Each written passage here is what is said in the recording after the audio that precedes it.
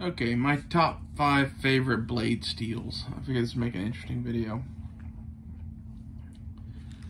So, first up, this is a Tops El Pionero. It's in 1095 high carbon. This is my favorite blade steel. It's my favorite blade steel because it's pretty easy to sharpen, relatively affordable, holds a good edge for a long time, and basically it does everything that I want a knife to do. There are a lot of steels that a lot of people would consider to be better or worse than this, but this has been the cutlery steel since the late 1800s, and it's lasted that long for a reason. It's really popular amongst the outdoor community, bushcrafters, and that sort of thing because it works. When I was making knives, I used to get a lot of shit because most of the knives I made are in 1095. Again, it's one of those, like, if it broke, don't fix it. My second favorite knife steel, I don't have an example of, but this kukri here is standing in for it because most kukris are made out of 5160. This one's not, but we'll pretend it is. 5160 is a great steel for big blades, big cutters, machetes, swords, that kind of thing. It's great for that because while it can take a razor edge, that's not really what it's good at. What it's good at is holding a fairly sharp edge indefinitely. It's one of those, like, do you need to sharpen it? Yes, but you need to sharpen it a hell of a lot less than you do almost any other steel. It's a very tough steel. Doesn't break under usage and shit like that. It's spring steel like you find in trucks. I think it's pretty cool because of that. However, those two steels are pretty much mostly found on fixed blades. So when it comes to pocket knives, we have to go into the weeds a bit. My third favorite steel is S30V, as represented by this Buck 110. So 110 Slim Select Pro. I really like S30V because it holds a really good edge. You basically don't ever have to sharpen it, and it doesn't rust at all. Which, in a pocket knife, can be a concern with, like, sweating and whatnot. As such, it's my third favorite steel. I've had a lot of knives in that steel. I don't think I've ever seen it rust.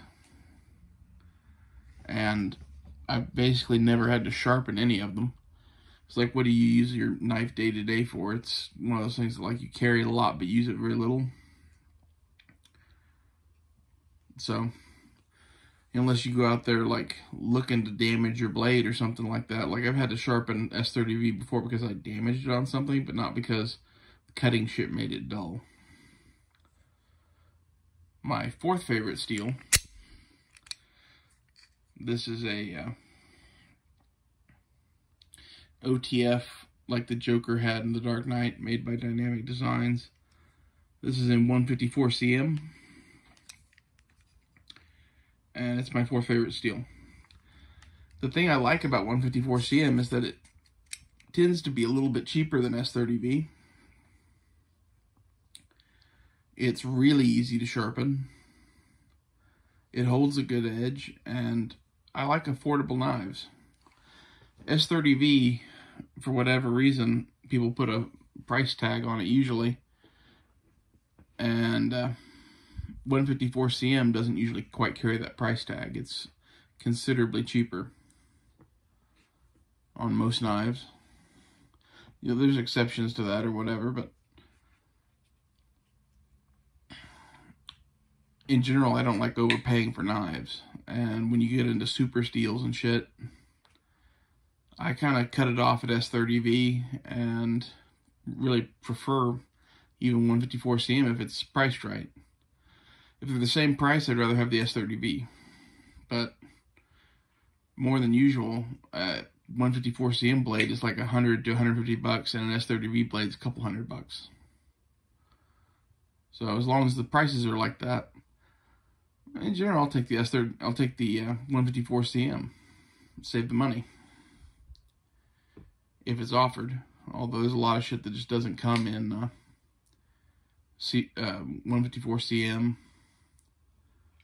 and you kind of forced to buy it in S30V because that's what they make it in. My fifth favorite, I debated on for a bit. I was kind of torn between a few steels, but I think given the nature of the market now, it has to be D2. This is a Rat 1 in D2 tool steel. This is a $40 knife. And there's a whole bunch of knives in that $40 to $50 price range that are in D2 tool steel. And at that price, you can't beat this steel. I like it as much as I like 1095 or 5160 in fixed blades almost. So to give me, you know, ready access to pocket knives in that steel in cheap prices, they're usually Asian produced knives at that price point, but you know, who cares? I will say that Benchmade makes some knives in CPM D2 and charges out the ass for them, and I think that's kind of fucked up. I get that CPM D2 is more expensive than D2, but like, it doesn't perform any better. I'd rather they just make the knife in D2 and subtract the difference in price. D2 tool steel is the steel that won World War II. All of the like guns and tanks and bombs and shit that we made during World War II had tools made of D2 tool steel making them. It makes a really good knife, and if you're looking for a budget steel, you can't do any better than D2. It will rust, but it doesn't rust as easily as 1095 or 5160. But that has its advantages and disadvantages too. Like, it is more difficult to sharpen. In fact, it is the hardest steel to sharpen on this list. So there's that. But that's one of those things too, like, it's so hard to sharpen because it holds an edge for a really long time. And it holds an edge for a really long time because it's so hard to sharpen. So those are my picks. I thought about this for a while, actually, more than I probably should. I'm not really a steel snob, as you can tell from my list.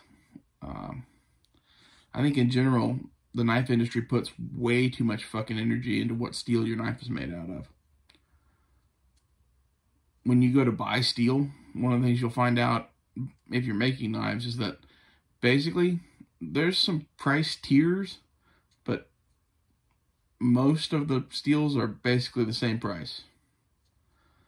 Are you going to pay more for S30V than you are 1095? Yeah. But not enough so to justify the cost of like a Spyderco or Benchmade. Those knives are more expensive because of the way they're made and who makes them and where they're made. The price of the steel is a factor in there, but I can assure you that if Spyderco made knives in 1095 high carbon, they would still want $150 to $200 for those bitches. I doubt it would lower the price at all.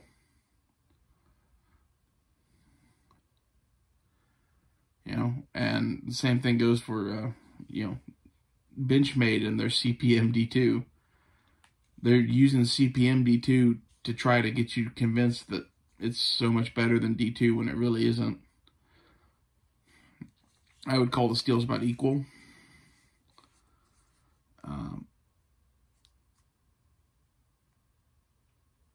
But they know that if they just use regular D2, they'll get all sorts of flack for the fact that their knife's $200 in D2. They get all sorts of flack because their knife is in CPM D2 and $200. And in my opinion, that's, yeah, they probably should. At that price point, you can get knives in S30V. And if you're just buying it from a user in perspective, wouldn't you rather have the knife that doesn't rust and doesn't ever need to be sharpened? Yeah, you probably would. And that being said, D2's still on my list of favorite steels, but it's on my list of favorite steels price considered. if D2 wasn't such a prevalent cheap steel and so much better than the other cheap steels that are available, I don't think it would have cracked my top 5.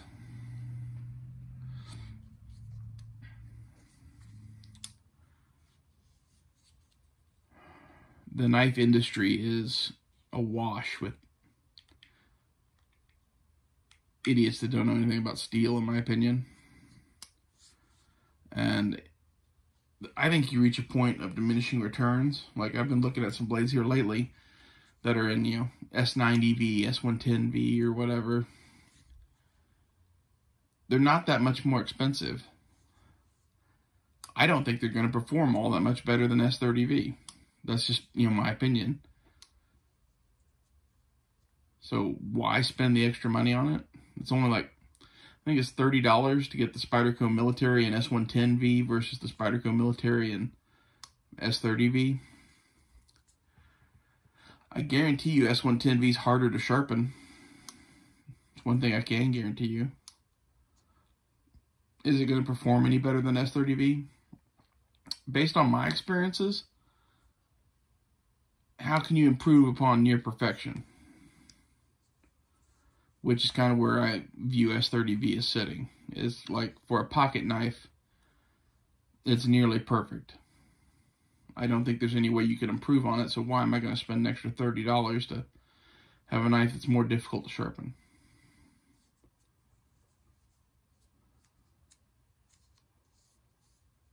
And more difficult to obtain, and yada yada yada. Like, it doesn't make sense to me. What do you think about steels? What's your favorite knife steel? Tell me in the comments below. I'll see you guys later.